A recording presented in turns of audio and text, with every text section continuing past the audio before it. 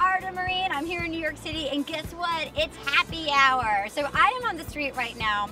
I've always been kind of nosy and obsessed with people's design, where they live. And when I see people on the street, I'm like, I want to know if what they look like on the outside matches what they live like on the inside. So I'm going to see if I can find some strangers to take me home, happy hour style. I'm going to go right to the belly of the beast. I'm going to go into this bar. Would one of you be willing to take me home? She laughed in my face. Hello, sir. Hi. Would you be willing to take me home? I'm gay. I don't care. Hello, gentlemen. Hello. My name is Arden Myrin. How are you? Let me just cut right to the chase. Did any of you wake up this morning and think, I want to take a silly blonde comedian home to my apartment? Most days I do. I know most days you do. Basically, I'm going around the city, and we want to bust the myth of like what real New York apartments look like. Movies and apartments, they're all fake. So we're getting people, and like lots of New Yorkers, all ages and size, have been brave enough to take me home. We've got a party bus, and don't tell me what it looks like, because I want to guess. Would one of you five has to have an apartment that someone would be willing to take me home, and we could take all of you in the party bus? Yeah, I'm up for it. Yes. 5 dates. I've got 5 dates. All right. We'll settle your tab, and let's get in the bus. Oh my God, we're all gonna get arrested. There's nothing legal about this. No, is this exactly how you imagined your Friday night beginning? Most of them do. How many times have you had blonde girls force you to take them home with camera crews? 17 or more. Okay, we're on the party bus. Okay, what's up? Yeah. High five. Yes, I caught 5 guys. I'm gonna say this is the bounty. Okay, Mike? Tom. Andy. Drew. Austin. Those are hot. Those are all like solid good guy names. What do you do for a living? I'm a lighting designer for theater. Oh, cool. Interesting. Anything I might have seen? Not unless you go to really crappy festivals. Don't count me out. All right, here we are. All right. Here we are at Hell's Kitchen. I've acquired a boy band. Come on, I knew happy hour was gonna be good. Here's the thing, you just need to go out in an orange dress, ask people to take you home, and you too can get a boy band. Oh my God, this is awesome. This is awesome. I love it. I love it. This is great, right? Wow, okay, first of all, oh, I love this. What is this?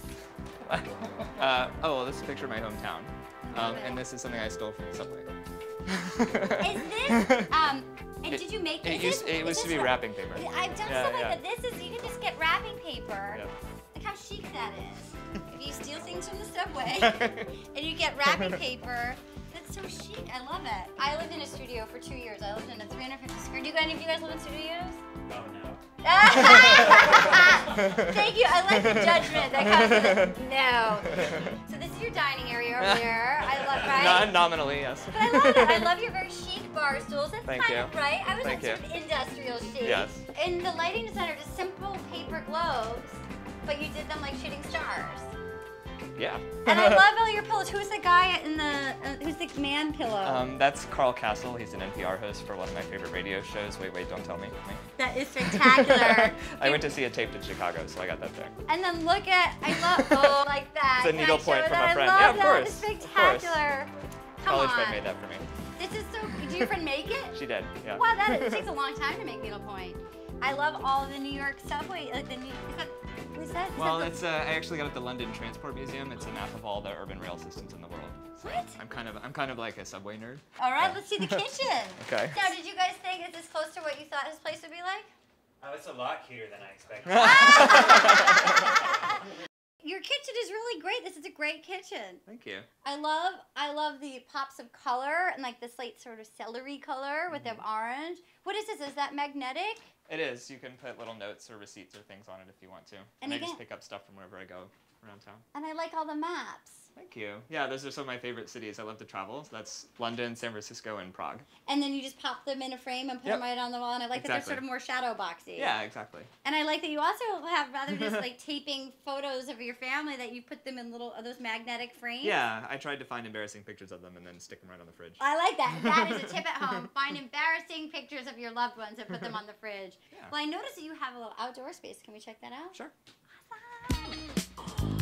What? Oh my God. You have a magical outdoor space. I have.